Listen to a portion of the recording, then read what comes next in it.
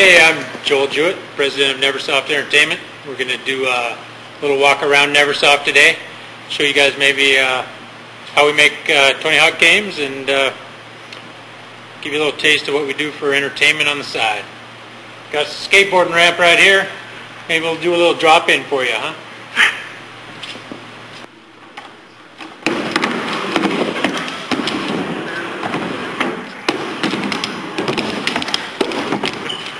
Well, part of the Neversoft process is we make sure that we burn our game to DVD at least once a week. And I'm thinking the boys were here late last night, about 1 in the morning, got our burn down, so we can send it off to QA.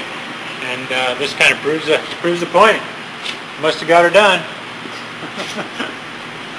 We've done extensive retooling of the animation system for Tony Hawk this year to incorporate tons of motion capture moves, and it's really, you can really feel it in the game.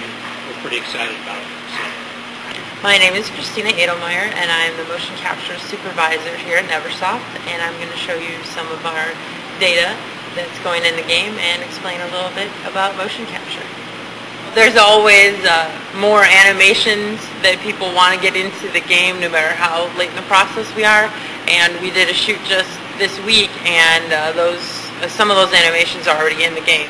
This is a mocap marker, and what we have here is an optical system. The cameras shoot out light, and then whatever reflects off of this ball comes back to the camera as this little dot in 3D space. So this is a typical board that we capture for a lot of the motions in the game. It's just a regular skateboard, and we just put these reflective markers on the board to capture the board, and then we used our reflective tape on the wheels here to capture the trucks. You can see past the wall of Red Bull, that's our in-house test department. Hard at work on making sure we get Tony Hawk's Project 8 out the door on time for Christmas. This is the land of the Neversoft character artist. This is where all the boys are putting together the characters for Tony Hawk's Project 8, and as you can see, based on the decor, these boys have a little bit of character themselves.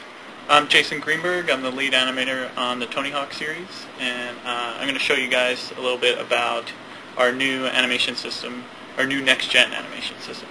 In the past Tony Hawk games, we've done animations in a very straightforward way, where you trigger a trick and it plays a canned animation, which is exactly the trick. It's just the trick and nothing else.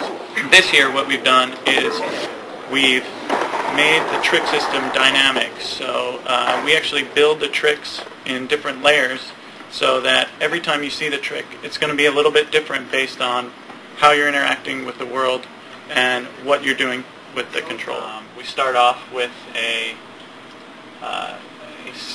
actually 3 different states of the ollie. We do a takeoff state, an apex state, and then a land state, and we're constantly blending between those 3 states as you travel through the air. When you do a trick, we'll layer on top of that system, and the trick will look different if you initiate it immediately after ollieing, if you initiate the trick at the apex of your jump, or if you initiate the trick closer to the land. So as you're kind of moving through the air and doing different tricks, they're going to look slightly different based off of kind of your position in the air. Yeah, my name's Jake Geiger. I'm a senior artist, and I'm going to show you the warehouse training level that I've been working on right now. When we go in and we put our normals and textures on there, we've got our texture maps, which are going to basically be like the paintings that are going on any given object to give it its color. And then the normal maps are going to be the next level to that, where we're going to have, it's going to give it that 3D quality to it, where it's going to kind of fake a little bit of 3D. And then we end up putting our specular maps on top of that, which are going to give it a little bit of shininess, and you're going to get the nice glints, and it'll catch the highlights off the normal map, so they really work well together. Hey, this is Carlos Serla. I'm the lead character artist for Tony Hawk's Project 8, and just wanted to show you guys our full body scans of all the pros this year. This here's the photo stage where we try to get like just the texture data from them. So we make them do like a 360 turn, doing various poses. So we get two flavors of 3D scan data. So we get a full body scan, which captures all the wrinkles and all the the basic proportions of the body. But the problem with full body scan doesn't give us like all the extra detail around the face. So we take them to another scanner, which is like a facial scanner, which gives us all the small details and intricacies of a person's face, so we can actually represent them into the game. So this year we pretty much scanned all the pros in the game, so they look just the way they do in real life. Hey, hope you enjoyed a sneak peek at Project 8 this afternoon and a little walk around Neversoft. I know I had a good time. Drop by anytime. We'll be waiting.